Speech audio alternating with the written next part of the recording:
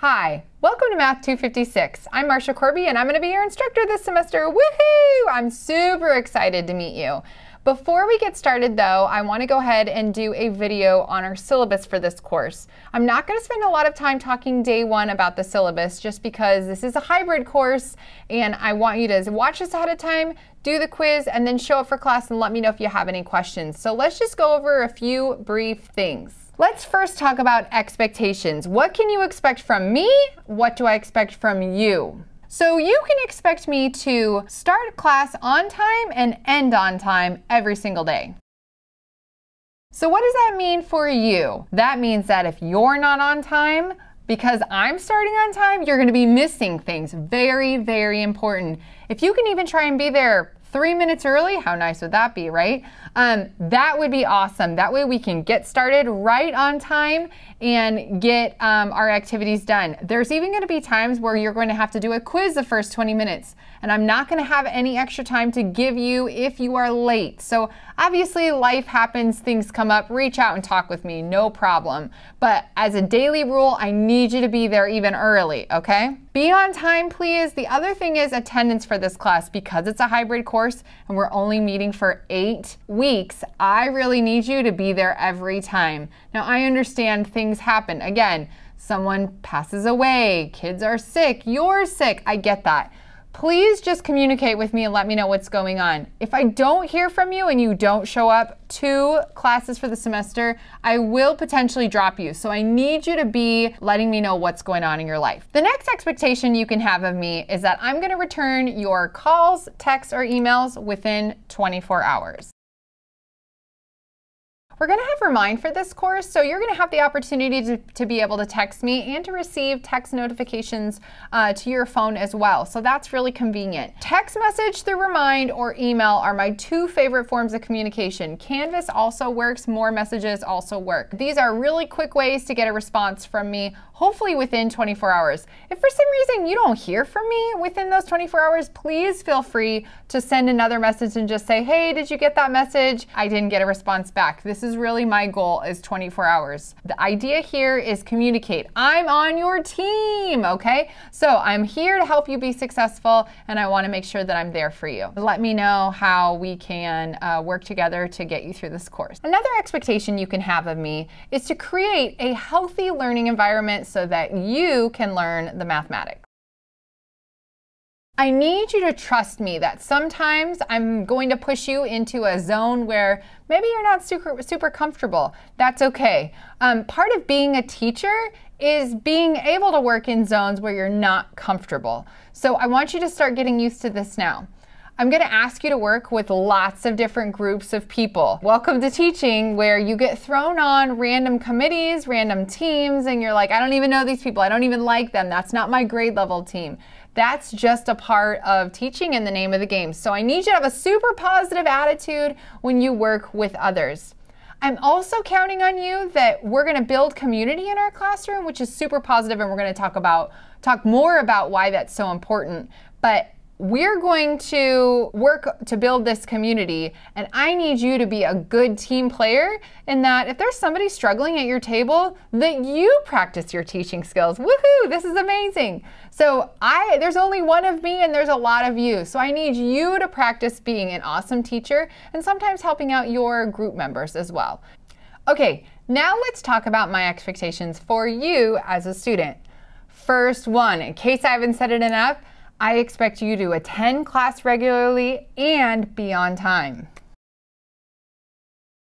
This is a big one. Like I said before, we only meet for 8 weeks. It is crucial even that you're not 5 minutes late. You might miss that first review assignment and that might be very impactful to your understanding for that unit. So please make sure you attend class and you're on time. Second, I expect that you're going to be prepared for our class sessions. That means that you might have watched a video beforehand, you might do something ahead of time, worked on your interactive notebook, something like that. But I expect that you've done what you needed to do so that you can be present and participate in class that day. Last big expectation I have of you is that you're going to communicate with me if there's something that's going wrong. Maybe that's you have a question. I expect you to ask it. Maybe it's you're having a life crisis. I need you to communicate with me so that I know how I can best help you. There's a few more things on the syllabus that you'll notice under expectations, but these really sum it up. Let's go ahead and talk about the required materials for this class. So just so you know, you need to gain access to more. That's our free online program where all the course materials and assignments are going to be hosted.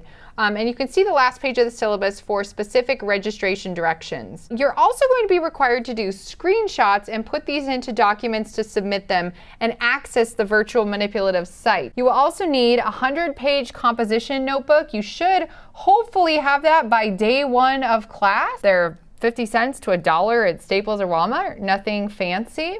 And then I also highly recommend the Math Power Book. You can get this for $4.99 on Kindle through Amazon or iTunes, or you can order a paper copy of this. It's only $15, but the catch is you have to order it from Carnegie Learning, and I will give you more details on that as well. The printed textbook is optional for this course, and it can be used as a resource. It's really expensive though. I don't recommend purchasing it unless you're hoping for something that you could use for resources for your future classroom. You may also find that a graphing calculator is helpful for this course. And then I highly recommend, they're optional, but it's really nice to have your own glue sticks, scissors, colored pencils, or markers, or highlighters, erasable pens. You need something to color with, and that's just for our interactive notebook. I will be providing some of these things in class. However, a lot of your interactive notebook activities are going to be done outside of class, so you're going to want to make sure that you have those available to you at your home. You will notice that the class structure and grading for this course is listed. Homework and discussion posts, 15%. Your group projects, your home assignments, that's going to be your screenshot assignments. And your interactive notebook checks are 25%. Quizzes and tests are 20%. And the midterm and final will be a combined 40%. Okay, let's talk about the midterm and final exam. Both of these are going to be done in class, and they will both take the entire class periods. The midterm is going to be taken on Wednesday, September 18th. The final exam will be taken on Wednesday, October 9th from 10 to 11:40 a.m. Please make sure that you are scheduled to be at both of those class meetings as they are proctored and you must take them in person. Best way to study for these is a couple of things. Okay, let's take a moment and talk about how to study for your exams. This is a huge one. So the best way to study for your exams is going to be to first start by doing the review. I'm always going to give you a review for your test. Make sure you do it, make sure you know how to do it, make sure you can explain it to a classmate. I highly recommend teaching someone else. That's one of the best ways to make sure that you actually understand the information and that you're processing it. When you teach someone else, you're processing it at a totally different level. Work with a group, teach somebody else. Second, go see our student success specialist. We have a student success specialist for this class who is awesome. Go see them, work through the problems. They've been through the course. They already understand these questions, and they've got a better idea on strategies for how you can work through it. So go see them. Look for their office hours. This is awesome. They're great. They're super friendly. They're here to help you. The last thing you need to know about taking your exam is that there are no makeups for the midterm and final exam. It is crucial that you are here, so please plan accordingly and make sure that your calendar is clear for those days. Okay, I think that wraps up the important highlights off of our syllabus. Please take a minute and read the rest. It's very crucial that you know everything in that syllabus. Think of it like a binding contract. Important. Please take a moment and finish reading the syllabus. If you have any questions, you can reach out by email, marsha.corby@phoenixcollege.edu, or come see me in my office. I'm in A237 now, and I would love for you to drop by and say hello. We're going to have a great semester, and I can't wait to see you. Have a good one.